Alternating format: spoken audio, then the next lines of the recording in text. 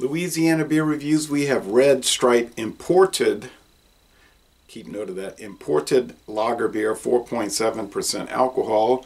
Desno and Getty's original founders from the 1920s. You say, well, Red Stripe, we know it's from Jamaica. Brewed and canned by Heineken Brewery, Amsterdam, Holland. Copyright 2020 Red Stripe Lager. Imported by Red Stripe Company, White Plains, New York, under the supervision of Desno and Getty's Limited, Jamaica. So Desno and Getty's, who is owned by Heineken, supervises Heineken to produce Red Stripe in the Netherlands, Holland. Best buy date is August 2021. I guess the 242nd day of 2020. We're within their date, guys. Has a date, born on date, guys.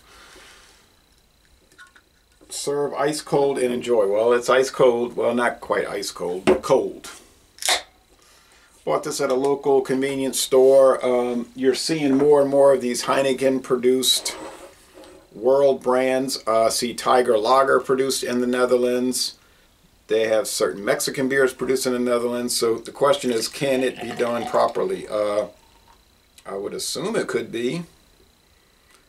I think with current conditions in the world, that's why they're doing this.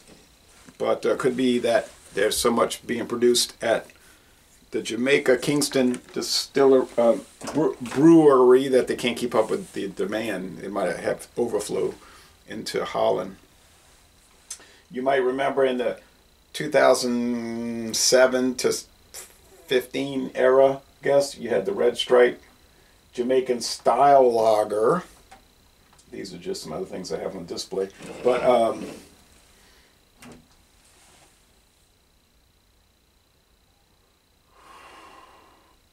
not sure. I think this is the 310th day of 2012.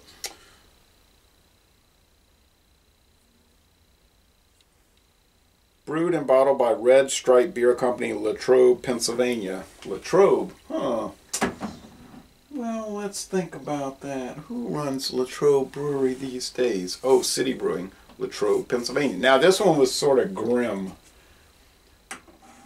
I complained about it. I mean, it wasn't terrible, but it wasn't up to the Jamaica standard. And that contract ended. So let's check out. I figured it would be appropriate to put it in a Heineken glass. Clear. Let's check it out. Clear. Super bubbly. Fairly thick white head. That's it. Clear, golden, bubbly, Heineken type beer. But not started by Heineken, started by Desno and Getty's and bought out by Diageo, meaning Guinness.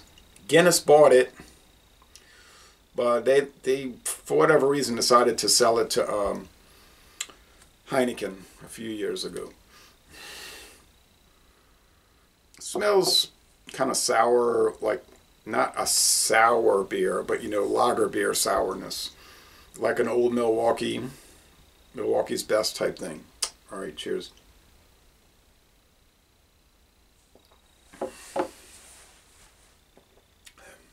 Medium bodied. This is an adjunct lager, so they're using some kind of corn products, I think, as a filler, as a fermentative. Nice lacing, whereas Heineken uses no corn nor rice.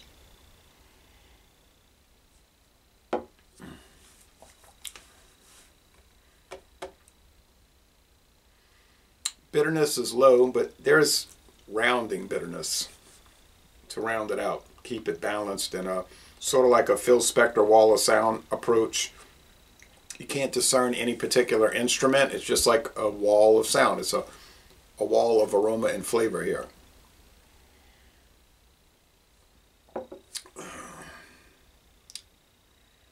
Slight white bread crust, no real sweetness, just a touch of it, and just a touch of bitterness. Medium bodied, a dry, crisp mouthfeel, and a crisp finish. Okay, so they seem to have done a lot better job than City Brewing was doing in Latrobe, Pennsylvania. City Brewing, though, 10 years ago, they had a lot of problems from what I could see. Like, their quality was questionable. But then I think they have made many improvements. Many improvements. It was kind of a small company that took over 3 huge breweries, and I guess it took them a while to get organized. But now they're putting out really competent stuff. But they're not doing this contract anymore. This is being done by Heineken for Red Stripe, Desmond Geddes, who was owned by Heineken. So they're supervising themselves, essentially. You say, oh, you're being cheeky, because it could be a team from Jamaica's brewery that has a handle on Red Stripe Light. They make a lot of other beers down for the Jamaican market. Dragon Stout. That's going to Holland and making sure they're doing it according to their proper procedures. You're right, and I shouldn't make a joke like that, but and I want to retract that. But it is still Heineken supervising themselves ultimately. A little more sweetness is coming out, like I said this about a Dunkel lager, a glutinous flavor, like the juice of the barley or wheat, which is pleasant. Actually, I'm enjoying this. How could I differentiate this from the Red Stripe Jamaica versus Holland brewed? Obviously, the only way would be to do a blind taste test. And I would not be opposed to that. I'm not exactly super interested in doing it. I may never get around to it, but it would be I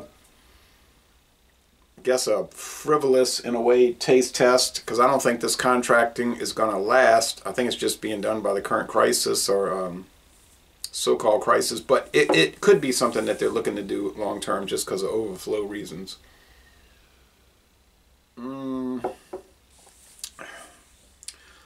My hypothesis is that it wouldn't be much of a difference. I really don't think this would be much different, if at all, from the Jamaica facility. I'm not tasting, because the one from Kingston is clean, crisp, refreshing, competent, normal, if you want to say bland, kind of world production lager beer type thing. Okay.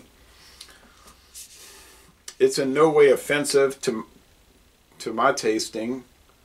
149 calories, so you're not looking at a big bloating, fattening beer. I'm pleased with it. I'm just going to say, so I don't know. We'll see about the taste test, but I'm going to say, hooray, beer. It's a good beer. And I think it would go well with pork chops and beef tips and gravy with onions and grits, and even some fried speckled trout, actually, but naturally with French fries. So, and some salad. So anyway, score. These beers are tough to score because you're sitting there talking about how they're bland and dull, but yet the international enjoyment units are pretty high. They're like Tiger beer. They just go down easy, and they're sort of like hanging out in a cabana watching European football, Jamaican football, or cricket type thing. They're not contemplative beers. They're not designed to be that way. Dragon Stout is much more that way, but then they give you that tiny little bottle which sets you off and gets you angry. And it's a game. But anyway, I'm going to score it a 92. 9.2 out of 10. It's lower end of excellent, in the A- range, but still, they did a good job at the brewery in the Netherlands, so I can't complain, really. And the price wasn't jacked up, so that was another benefit. So Les Bon Temps Relais, a pretty enjoyable Jamaican style imported lager. And I'm going to end this review by saying, y'all come on down to southeastern Louisiana and eat some fried seafood, or grilled, or broiled.